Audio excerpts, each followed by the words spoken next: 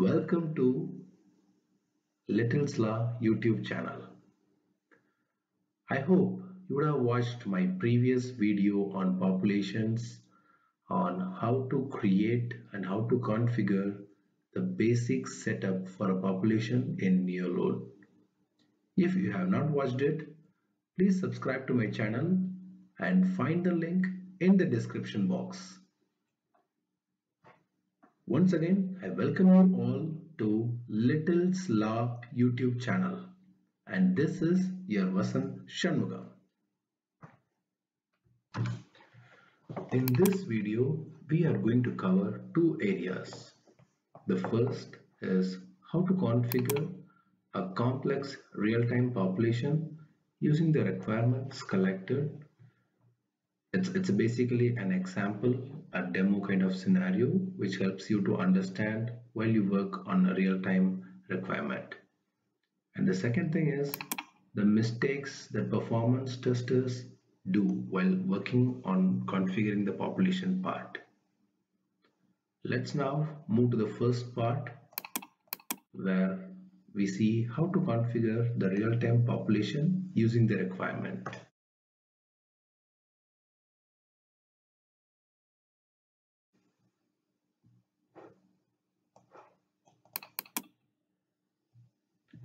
Here we have the requirement, we have the distribution in percentage, we have various requirements of users, we have admin users of 5%, we have Windows users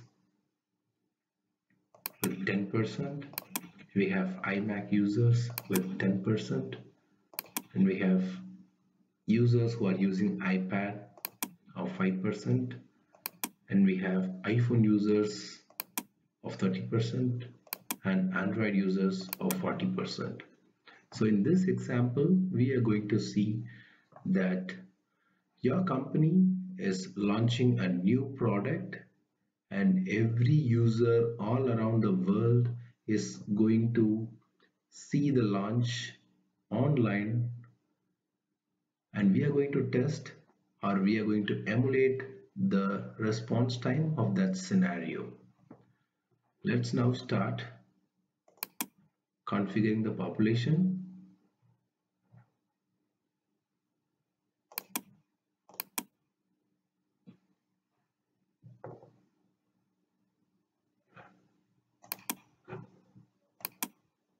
First, let's add the admin user for 5%. Let's click on the plus symbol. Let me add the admin users of 5%, and let's keep the browser as a recorded one since it is going to be tested inside the client network, and the WAN emulation is unlimited and the handle cache is as recorded. Let's now move to the second user, the Windows users.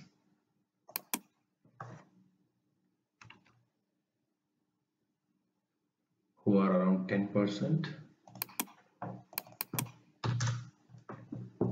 and these users are going to be the end users or the customers. So let's change the browser if in case required. Let's say, for example, we can take the latest version of the Chrome, and then we can select the WAN emulation. We can have it as a wireless or a Wi-Fi users, and then since they're going to be new users, let's select them as new users since they are going to be totally new to the application. So we are selecting them as new users, and then let's add the iMac users. They'll be around 10%.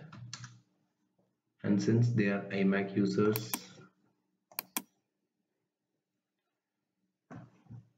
let's select a different browser.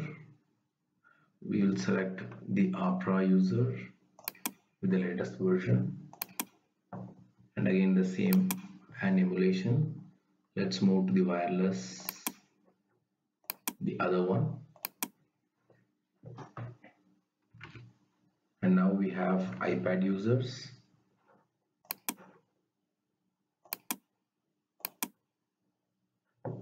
of 5%, and let's select the browser to be iPad, and let's go with iPad Air, and the WAN emulation is going to be a WiMAX since they connect in home. So let's choose WiMAX, and they are going to be new users. Let's change this new users. Let's save this.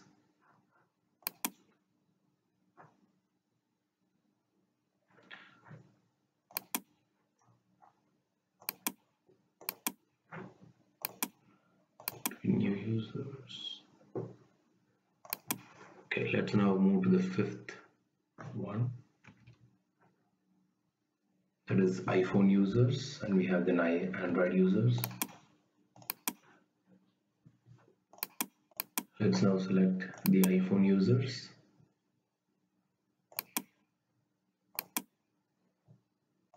Around 30%. Let's say, for example, we are selecting iPhone 10 as an average. In fact, we can even distribute this into more segregations like iPhone 7 or iPhone 7 Plus till iPhone 11. But now for an average, for an example, I'm taking iPhone 10 as an average. And then they're going to be new users, and let's say, for example, they are going to use 4G technology. And then let's move to the final set of scripts or users, I would say. Let's select they're going to be Android users, and I'm selecting Samsung Galaxy S10, which was the latest version of Samsung Galaxy as per the tool Neoload tool, and they're going to be the same 4G emulation and going to be a new user. Let's once finally check all the distributions. So iMac, let's change it to 30, and this is going to be 40. This is going to be iPhone mobile. Then here we have iPad users. Then here we have iMac OS. We have Windows operating system as well.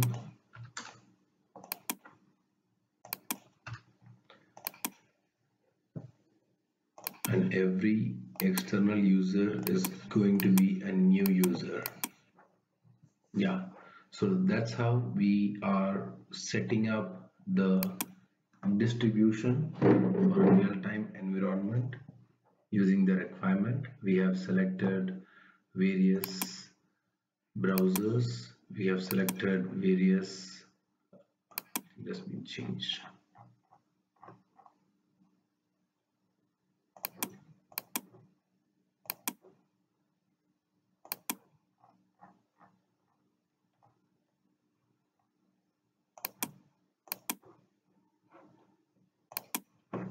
We have selected various browser type.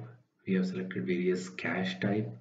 We have selected various WAN emulation. You can see here different WAN emulations for each and every virtual user type, and then the download speed automatically differs based on the WAN emulation. So that's how we select this distribution, and you can see here the total comes around 100%.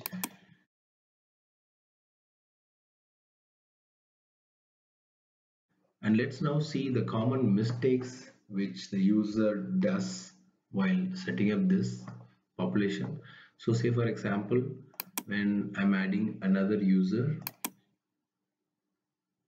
and it comes as, you can see two Windows operating system here which has been set up automatically. So The first mistake you have to check is whether the user path has been duplicated multiple times irrespective of your requirement.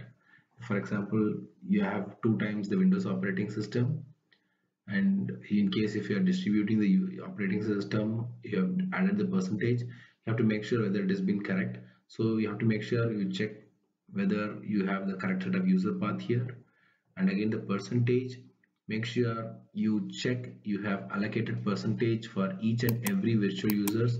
Say for example, you can see 0% here, and if for example you are using this, so during your test you don't see any users doing that execution. So these are some of the common mistakes that any performance testers do at the last minute of execution. So we have to be very careful. First thing is we have to be very careful that we don't make any duplications in the user path, and we make sure we have the percentages filled for all the users and make sure it is filled at 100 percentage. That's all for this video. Thanks everyone for watching. We will meet with another interesting topic in our upcoming videos. Thank you so much.